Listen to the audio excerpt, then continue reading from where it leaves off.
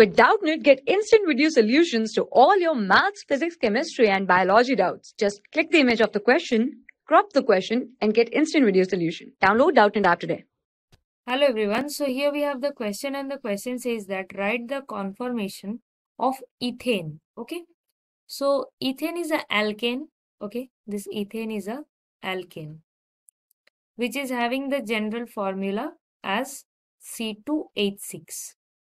Now it look like, if we say, like there are two C and 3 hydrogen bonded with it. Okay. So it is asked that we need to give the conformations of ethane. So if we check for the Newman's conformation, Newman conformation, then those are the two conformations of the ethane, we can say.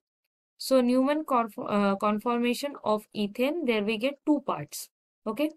The first part is the eclipsed,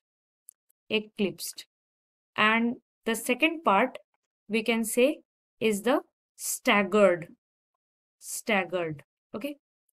So now if we see the structure here for the eclipsed, so this is considered to be a carbon, and in the front side we have 3 hydrogen bonded with it, and also on the same side we have like this at the back side, and on the same conformational side we have the hydrogens like this.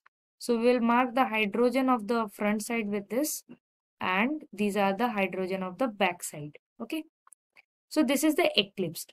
Now we can say that as a result of rotation, this conformations or any conformation come from the result of rotation. Okay. This comes as the result of rotation of what? Of the C-C bonding, and the atoms or the group of molecule assume different spatial orientation. We can say that the atoms which are associated with it, so the atoms or group of molecule, as such we can say group of molecules, they actually assume a spatial orientation, and that orientation is only we can say marked or represented by the conformations like eclipsed or staggered. Now these are only the conformational isomers. These are nothing but the conformational isomers. Now if we check for the staggered one, so this is considered to be a carbon, and here also we can say that this is a carbon. So this point is a carbon and the circle is the carbon. And here in the first one, 3 hydrogens are linked like this.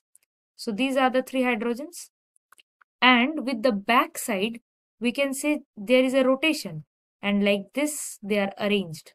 Okay.